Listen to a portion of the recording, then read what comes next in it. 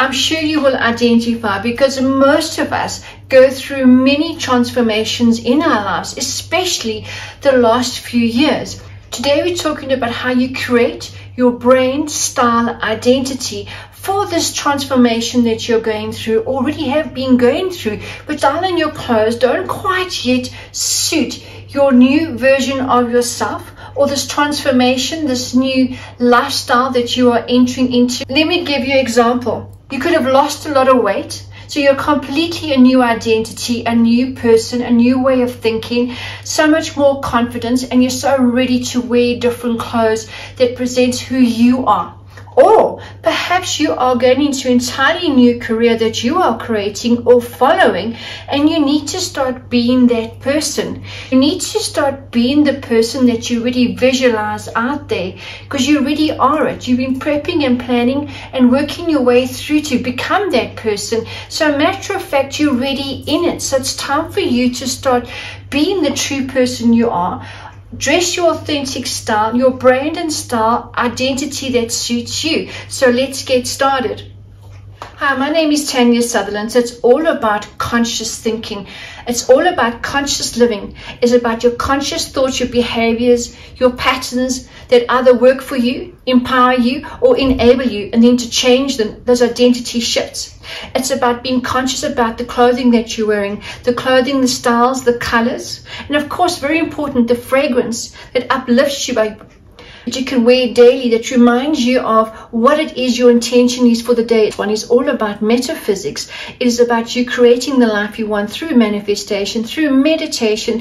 If you love this kind of content, I would appreciate it if you press the red button down below to stay in the loop of my weekly videos. Tuesday, my videos are all about fashion or style. Friday is all about creating conscious living and identity. For 36 years, I've been a fashion designer and entrepreneur, working with so many women, understanding the importance of their self-image as well as their self-confidence, because being a designer wasn't just designing these beautiful creations, it was also about being a confidence transformation coach in the same, about giving the style, the look, as well as the confidence and understanding what women want. We all know how clothing can affect our psychology. It can absolutely uplift our confidence or do the complete opposite. So let's sort of step into how do we start creating our brand, style, and identity. The first simple things you could do is, what are 3 words that you can describe yourself by? So mine would be dynamic, glamorous, and adventurous. So that already tells you what kind of person I am. I'm adventurous. I like to do something different. So therefore, even my style is different. I'm not following the normal fashion trends. I might take a few ideas out of there, but I'm always throwing in my own creations, my own styles, my way of dressing into the mix of my wardrobe. That is how I present myself. I love glamour. No matter if I'm just going to yoga, I will still look like a glamorous yogi. That is who I am. I don't like the norm. That is who I am. Let's take a few more words from your career path, or this new transformation life that you are following, this new version that you have become or are becoming. So what would those words be? Think about it. Here is an idea. So mine would be, it's about inspiring, motivating, confidence. So that is my career path. Put those words together. It's about me helping you to become consciously aware of the thoughts that you are thinking every day, how to uplift your confidence, to create the clarity that you want, and how to use metaphysics, the law of attraction, quantum physics, how to step into manifesting the life that you want. So those are the words that describe my career. What are the words that describe your career? Now we're off to the wardrobe. Open up your wardrobe and have a good look and be honest with yourself. Do those styles, those colors, and the combinations that you could put together to create these very versatile styles, do they really represent who you are right now? Maybe it did a few months ago or a year ago. I don't know when last you've changed your wardrobe. So now you're looking at your wardrobe with different eyes. Does it speak to who you are? Because your wardrobe, your style is an extension of your personality. It is your voice. People see you before you say hello. They've already made up their mind about you, whether they like you, don't like you. They've already pretty worked out a few things in their mind that they kind of worked out what type of personality you are, what kind of character you are, just by the way that you've dressed without saying a word. You want your clothes to be able to speak for you. The next tip I could give to you is when you find a style that suits your body shape and body type, yes, you're going to have to do some, self-investment. Go and have a look what your body shape, body type, your body proportions are. Maybe you know that already. You know what styles would suit you. The next thing would be is color. So I speak about color a lot, about the psychology of color. And I'm also very into the chakras, how the cortexes of energy flowing through the body, all the 7 layers of consciousness that we go through in our body. And each one represents a color. Not just the color, it's also to do with your organs, your body, your mind, your behavior. So that goes very deep. So I love to dress the 7 colors of the rainbow, connecting to my chakras. So you decide what colors suit you the best. It's also about being conscious about what the color represents, how it's going to make you feel on a subconscious level, that you are intentionally wearing that certain color.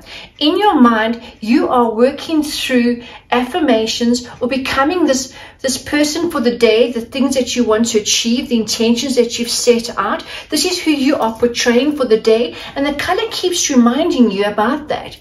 So it's a conscious reminder of who you are and what your intentions were for the day through what you're wearing, as well as the message that you're sending out to the people around you.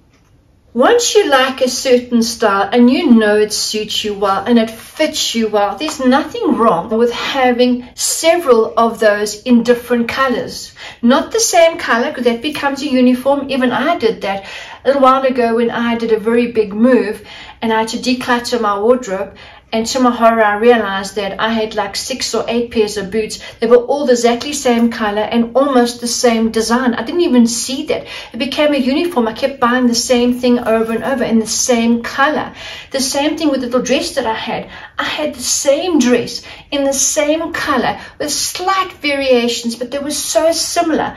And me being a designer, a stylist, a coach, I couldn't believe that even I had fallen into that trap of just buying a uniform. So rather, find a style that you like, but buy it in different colors.